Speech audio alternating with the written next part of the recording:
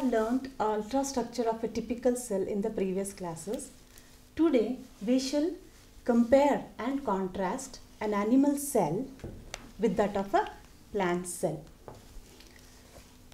Since both of them are living beings, they share so much in common that we are going to list it now. One thing is, both the cells have got a cell membrane as its covering. This is the cell membrane of the plant cell. This is the cell membrane. These are the cytoplasm of the animal cell, and this is the cytoplasm of the plant cell. They both have a nucleus. This is the nucleus of the animal cell. This is the nucleus of the plant cell. Since they are eukaryotic in nature, both of them have got a nuclear membrane which is a double one.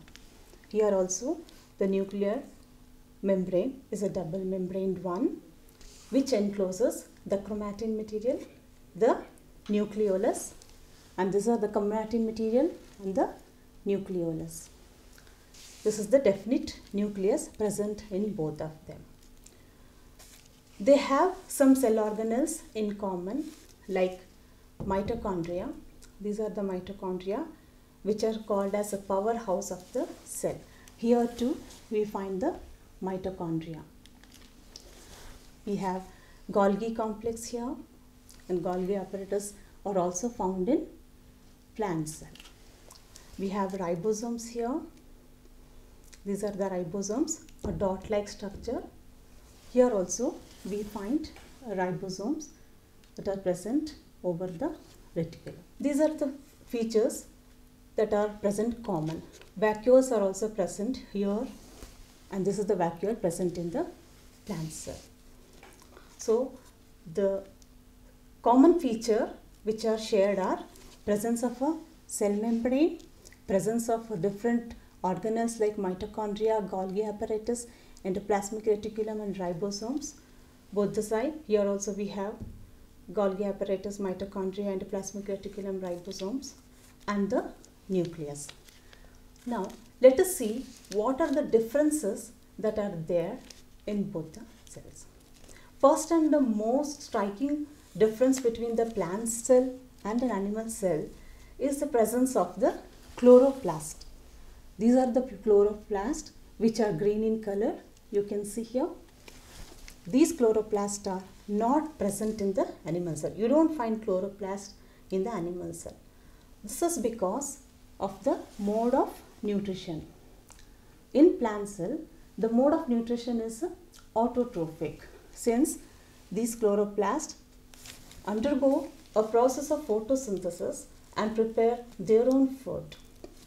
They are present here, whereas they are absent in animal cell since the mode of nutrition is heterotrophic and they have got to depend on other living beings like animals or other plants. Secondly, the plant cell is covered by one more protective layer, what is called as a cell wall. This is the cell wall of the plant cell. This is very thick and rigid and is made up of cellulose, which is absent in the animal cell. You do not have a cell wall in the animal cell, whereas in the plant cell it is very clear and it gives the perfect rectangular to squarish shape to the animal cell. And the second difference is the presence of a vacuole. Here two vacuoles are present, but the vacuole is slightly bigger than when compared to the animal cell. And in plant cell, the vacuole is single. It is only one vacuole and it is bigger, whereas in animal cell, two or more vacuoles could be formed. The function of the vacuole is to store water, ions and other material. In plant cell, it also acts to give and maintain the turgidity of the plant cell. These are the three main differences you can note between the plant cell and the animal cell. To brief it up, first difference is the presence of a big vacuole in a plant cell and 2 or more smaller vacuole in an animal cell, presence of a chloroplast in the plant cell, absence of a chloroplast in the animal cell, then presence of a cell wall in a plant cell, absence of cell wall in the animal cell. One more difference is the presence of a centrioles in the animal cell, which is absent in plant cell. This centriole helps in the mitotic division, whereas it is not found here, but some form of a lower plant cell could be having that. During the cell division also, there is a difference while the formation of the 2 daughter cell. Here in this case, a furrow is formed while dividing. In plant cell, a cell plate is formed before it divides.